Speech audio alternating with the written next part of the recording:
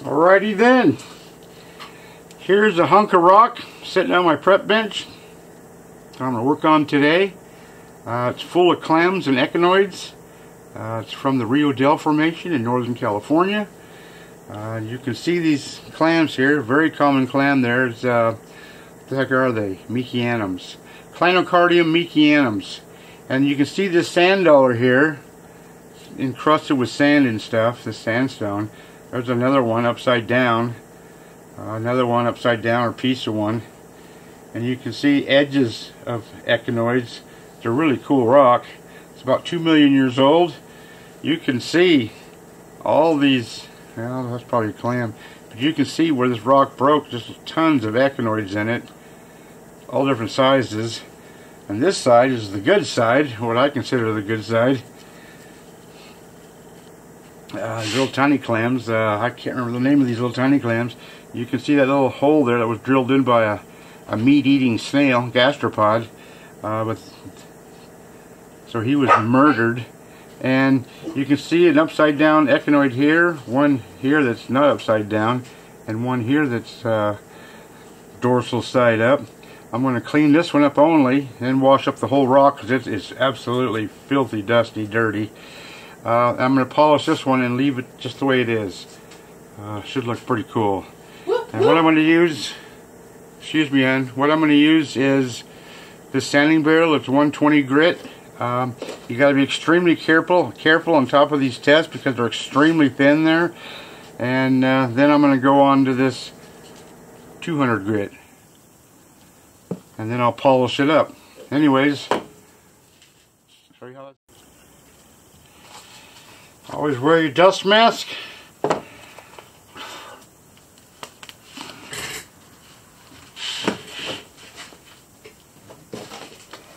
then very carefully, boy, it's been a lot of years since I've done this. I've done hundreds and hundreds of these, but that was a long, long time ago.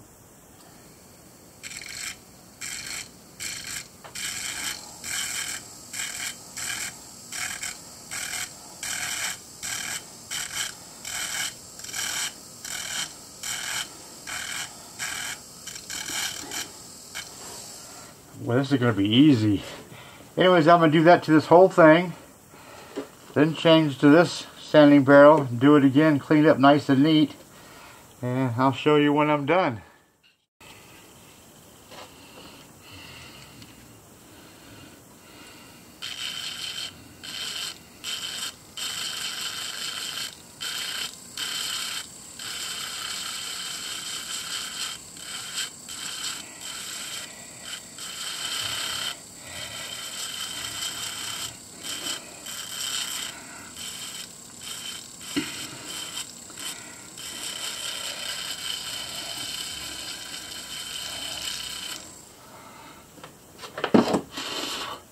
And there's that. Still doesn't look very good, but you'll see. If you can see, let me zoom in here so you can see this.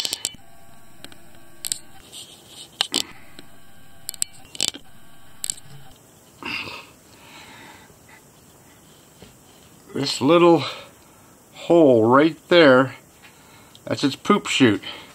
This is Scuttilaster major. They're extinct sand dollars. They look exactly like the Dendrasters, except the modern day Dendraster eccentricus.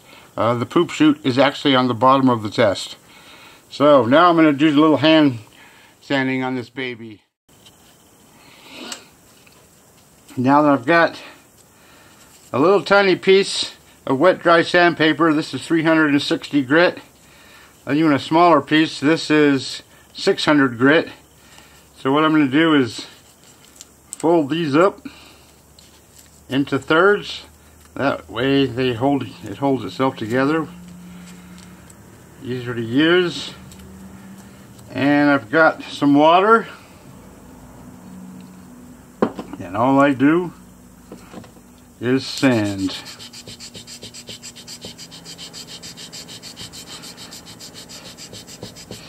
I've had some of these, lots of these actually, in such hard rock you have to grind down with the, or first of all I go down to the, where I think it's at with my air scribe, and then I start grinding with the aluminum oxide wheels, and you can't see the difference in color, so you gotta constantly stop, wet the rock. When you hit sand dollar, you can actually see the difference as plain as day when it's wet. If it's not wet, you can't see it at all. And I used to sell, back when in my fossil dealing days, I used to sell a ton of these. God, I sold a lot of these. Totefuls. And now try finding them. Everybody found out where that spot was. And within a couple of years, it was pretty much picked clean.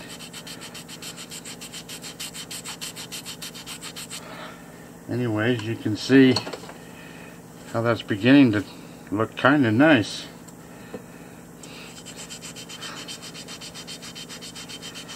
When you think you've sanded it good enough, sand it some more. That's what I learned polishing these things, or getting them to polish. But look at that beautiful little flower. Absolutely gorgeous. And this isn't even a good one. Well, it's kind of good. But there was a handful, a dozen or two out of the hundreds that I did that were actually exceptional.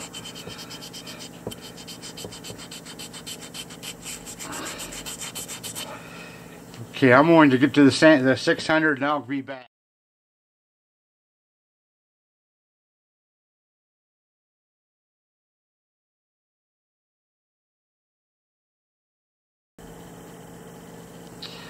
Giving this thing an absolute scrub. Lots of dirt, lots of sand coming off of it. Some of the sandstone is rather soft. Some of it's rather hard. But it's never been cleaned, so I figured I better clean it. It's going to take a while to dry. And then I'll get back to attacking that little tiny sand dollar and making it look real pretty. Well, I'm glad I washed that when I did. Ran into a problem. When that was wet, you could see it even more so, but there was a crack right there. Actually, let me zoom in. If you can look carefully, there's a crack right there. So tomorrow when this is dry, I'm going to fill that, load it up with some thin set super glue, some cyanoacrylate, and then let that cure for 24 hours, and then I'll sand the sand dollar off again and get whatever glue off the surface, just so it's all only in that crack. And being that's such a superior glue, that'll keep that from breaking off. So that's all I can do today.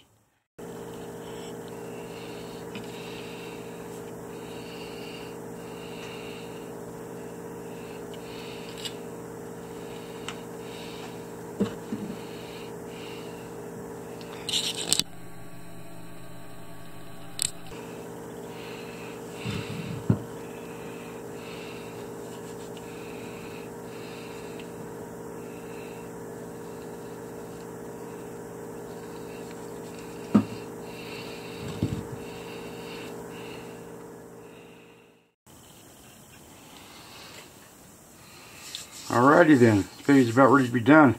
I've already sanded this and then let it dry. You can, I don't know if you can see that or not, but you can see where the glue came through and soaked down into the sandstone, which is good. It'll help hold that piece together. Shouldn't fall apart. Just don't let the kids handle it. Okay, I've got a buffing wheel. It's a very firm buffing wheel. You can tell that it's been quite used. And what I do is I take a rock, like so, hit the edge of that rock,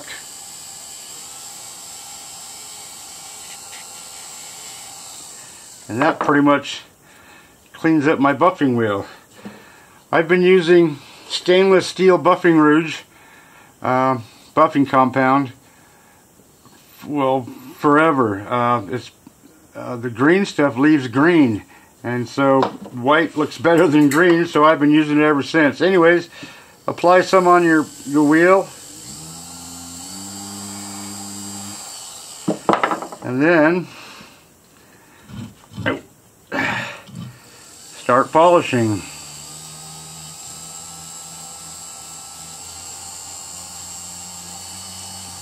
It doesn't take long.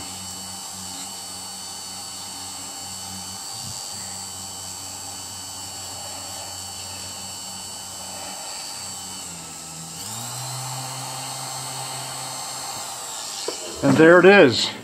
One beautiful, let's zoom in on that baby. Get a close-up look.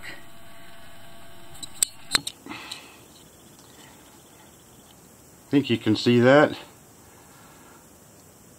So one that's been man-made polished on an all-natural rock. I think that is pretty dang cool. Whoop.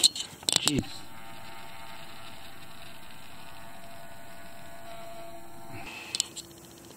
How cool is that?